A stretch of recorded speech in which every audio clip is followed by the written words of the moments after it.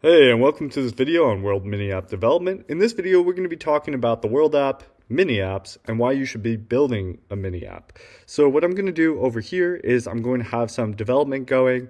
We're going to create our own repository, and we're going to build a mini app on the World App. You can see here that I have a view of my phone.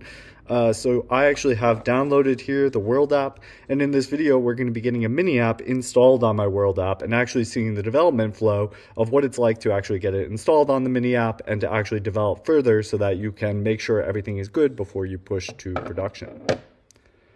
Okay, so let's set a little bit of context here about World Mini App development. So the World App today boasts a 25.8 million world IDs. And over the last month, 7.9 million of those have been active at the time of recording this video. So as a mini app developer, you can come in and create applications that are available to all of those monthly active users. And some of the great things that you're going to get out of this is you get this proof of personhood and crypto functionality baked right into that. We're going to talk about what that means in just a moment. You're going to see some of these native functionalities that are going to be available to you as a mini app developer. The actual World App itself is available in Play and App Stores today, so you can get it on iOS and Android, both the same.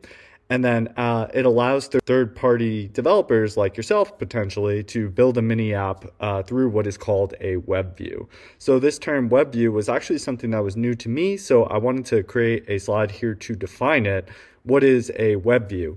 So a web view is a limited browser open inside of a mobile app. That's the easiest way to think about it. This was a new concept to me. Technically, I've never heard of it before, but actually as a user, I've seen it many times before.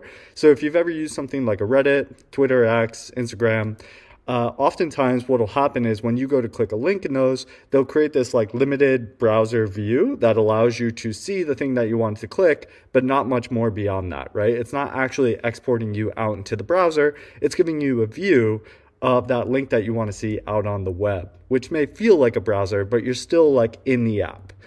Maybe you've seen that before. If you've used these apps and you've tried clicking on a link, you kind of get this sense as a user that I'm not really in a browser, I'm still in Reddit, right?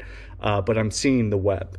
That is a web view. So a lot of applications will use it to keep their users within the application so that they're not actually navigating away, and then you can click out and come right back into the app that you were in before.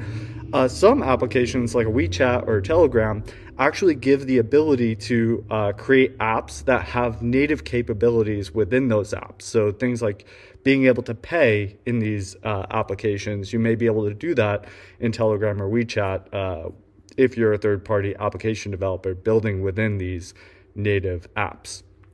So what is a mini app? A mini app is going to be an application that hopefully you as a web developer can build inside of the World App.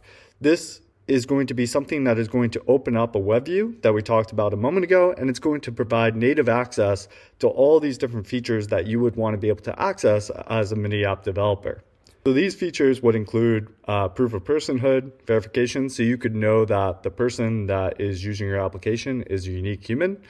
So there's many different applications that you can imagine might be useful there. So I think of games most often, right? Like a lot of games are ruined by the fact that you could have many different people using bots, having hundreds of bots representing them. But in this particular case, you can know that a unique person is actually represented by that user by having this proof of personhood verification baked in. You could also do payments and signatures, which is going to allow you to just interact with smart contracts. Any smart contract that you can roll out, you can be able to have your users interact with them natively baked into your web view from your mini app.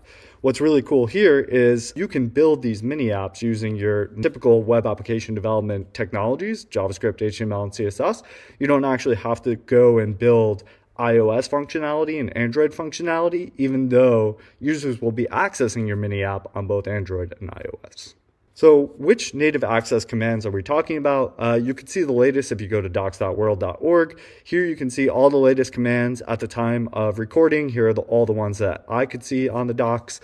So things like verify and pay, sending and signing transactions and messages so you can interact with whatever smart contracts you want to be able to interact with. But on top of that, things like even getting haptic feedback or interacting with the user's contacts on their phone.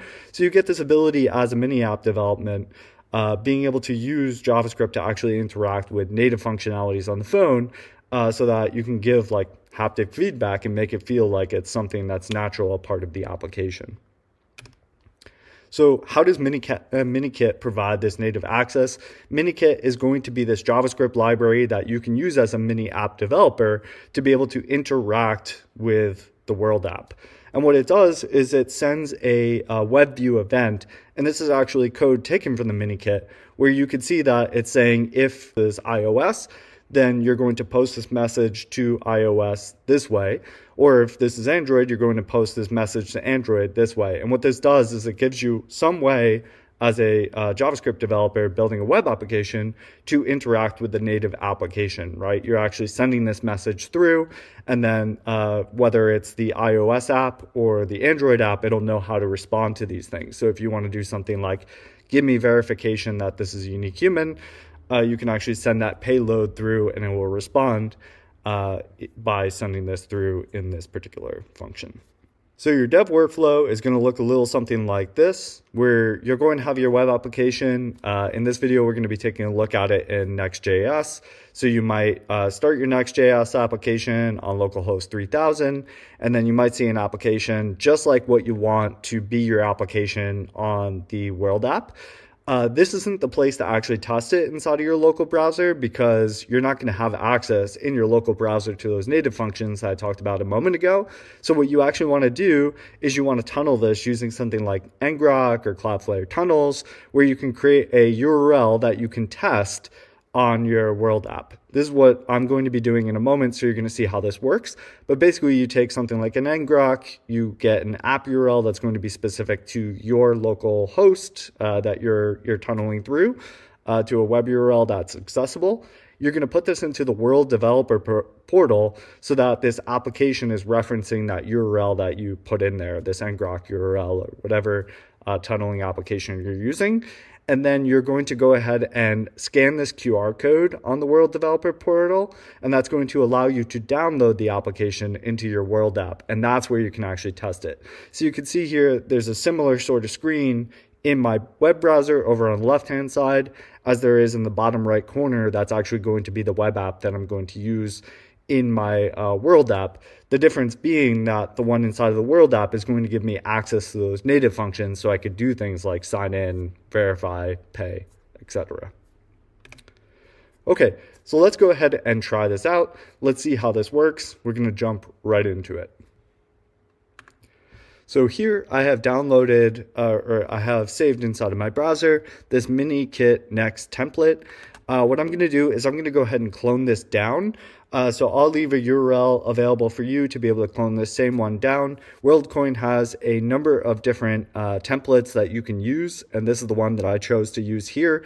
This one is going to use Next auth, which is going to be like an auth solution for being able to log in. You could tie into that to create user sessions and user records, whatever you want to be able to do. And we're actually going to sign in through WorldCoin so that you can be verified that this is actually a World ID user. So we're going to take a look at how to do that now. So let me go ahead and grab this URL. I'm going to clone it down, and I'm going to say git clone Minikit Next template. And I guess I copied it twice. Let me go ahead and name this something like Minifun. We'll go ahead and pull up Minifun. This is going to be a Next.js application with Minikit already installed, which is going to give me access to those native functionalities that we talked about a moment ago. So what I'm going to do is I'm going to go ahead and zoom in a little bit for you here. I'm going to close out on this side. And we're going to say pmi to install the dependencies. And then we're going to go ahead and say pm dev.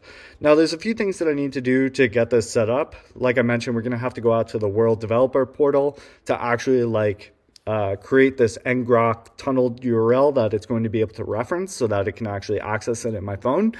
But in order to get there, let's run this locally. And the other thing that we're going to do is we're going to need to clone this .env example and actually set some of our env variables. I'm not going to use all of them in this video because not all of them are necessary. All I'm going to be doing in this video is signing in. So in order to sign in, what I need in my .env is actually just going to be the world client ID, the secret, and the next auth URL. In future videos, we may use some of these other environmental variables, but for now, these are the only ones that I'm going to use. So let's go ahead and get ourselves a client ID and a client secret. In order to get those, what we need to do is go out to the World Developer Portal. So let's go ahead and do that. We're going to go out here to the Developer Portal, and we're going to create a new app. So in order to get here, you go to developer.worldcoin.org, and then you sign in and create a new app. I'm going to call this Mini Fun, just like I called the repository. Right now, I don't have an app URL yet because this app URL is going to be that URL that we're going to get via ngrok, which is going to expose our local host to a web URL that we can then access elsewhere.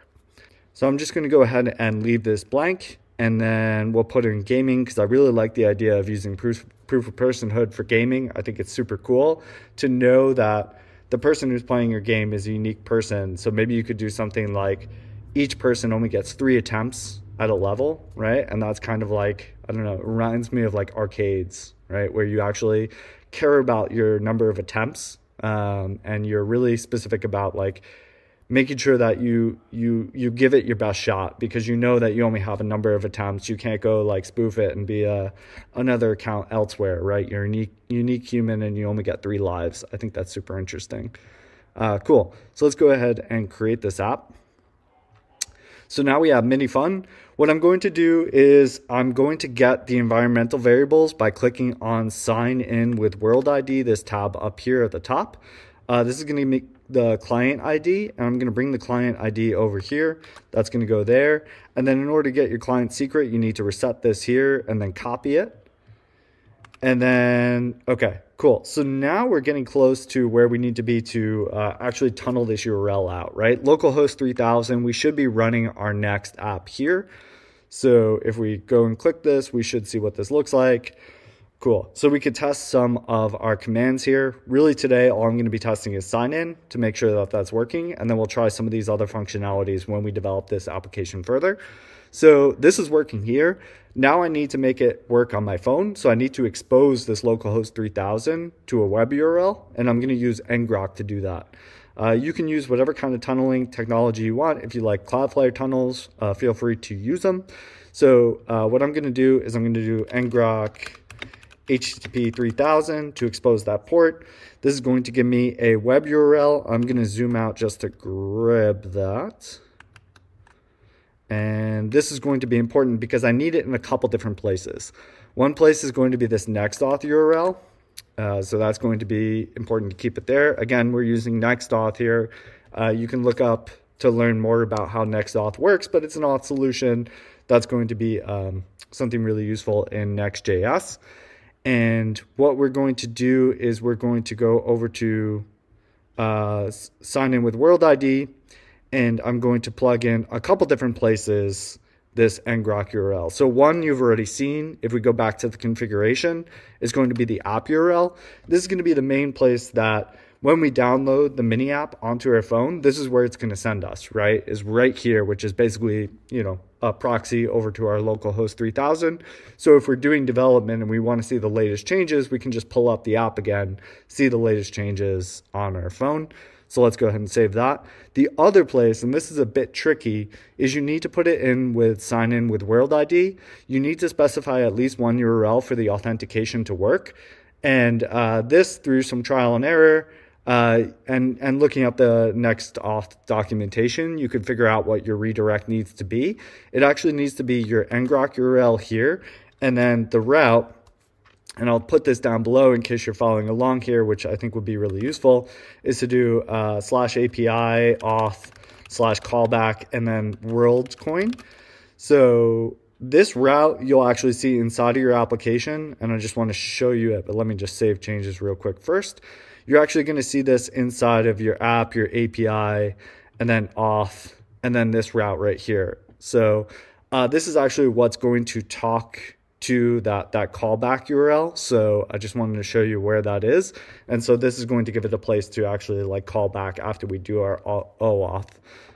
So that way we can kind of connect all of the pieces here. Sweet. So that is everything I believe I need to configure on the World app. So the only thing really that's left is to go ahead and scan this with my phone so that we can actually install the application. So I'm going to show you what this actually does.